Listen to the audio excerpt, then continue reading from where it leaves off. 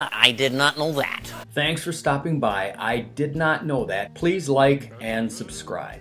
I'll think about it. That's all I ask.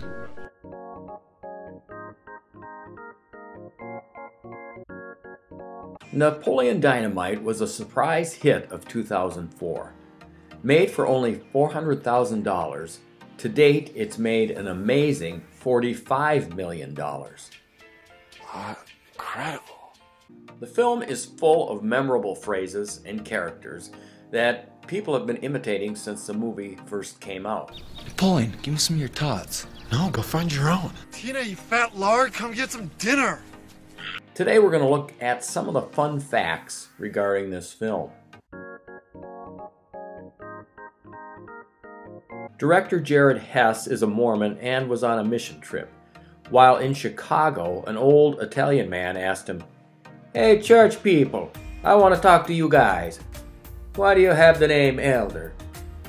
Hess told him it's a title they carry for 2 years and then asked him his name. The man said, "My name is Napoleon Dynamite." Hess didn't believe that was his real name but loved the sound of it. He quickly wrote down on a piece of paper, title of first movie must be Napoleon Dynamite.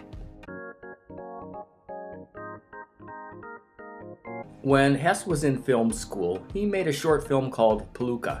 The film was shot in black and white with 1960s and 70s music playing in the background. It's clear Hess was trying to give Napoleon and his town the feel of a place that was just a bit out of step with modern times.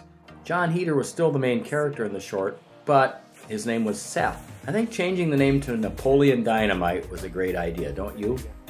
I provided a link to the film short below.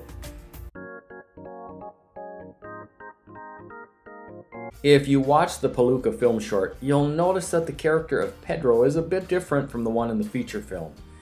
In the short, there are actually two characters called Gil and Pedro who did what Pedro did later in the full-length movie. Sadly for them, neither actor got to play the big screen Pedro. Hess said everything in the film was autobiographical. For example, the character of Napoleon was also a combination of all the most nerdy and awkward parts of himself and his brothers growing up.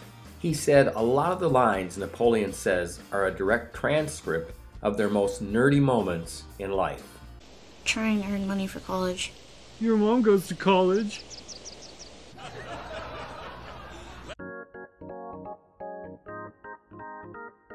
Aaron Rule is the actor who played Kip. He's also a close friend of director Jared Hess. Rule mentioned to Hess that he had a brother who spent a lot of time in chat rooms with Russian women, proofreading their school assignments. Don't be jealous that I've been chatting online with babes all day. So now you know where that famous line came from.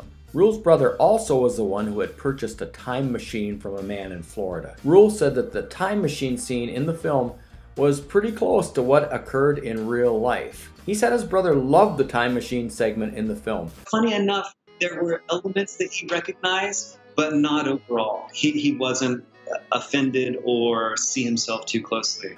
By the way, Rule made just $25 a day for 18 days, which came out to be $450. Doesn't work. Well, I could have told you that.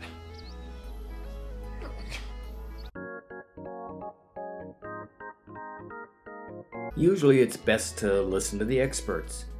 People with a lot of experience who can give you sound advice when your knowledge is lacking, but sometimes they can be completely wrong. One top Hollywood casting director watched the short film Hess had made and told him to dump Jon Heder. "Listen guys, I love your vibe, I love what you guys are doing, the script's fantastic, I love what the director's doing, but I gotta tell you that Jon Heder guy in the short film, I don't think I could watch him for an hour and a half straight." He suggested Jake Gyllenhaal for the role. He said, "Jake's really looking for something indie, off the wall. I've got a good relationship with Jake." Sometimes it's best to stick with your gut.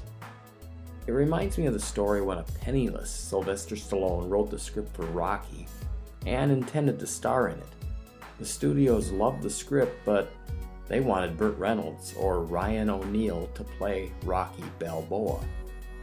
Stallone knew he was the only one right for the part, and he turned them down. They eventually relented Sly Stallone is Rocky, just as Jon Heder is Napoleon.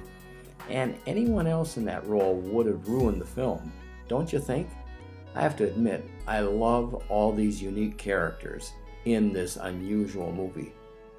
Well, that's it for this episode, but I came across so many cool stories regarding this film that I have enough to make part 2 if this one gets enough views. Thanks for stopping by, and we will see you soon.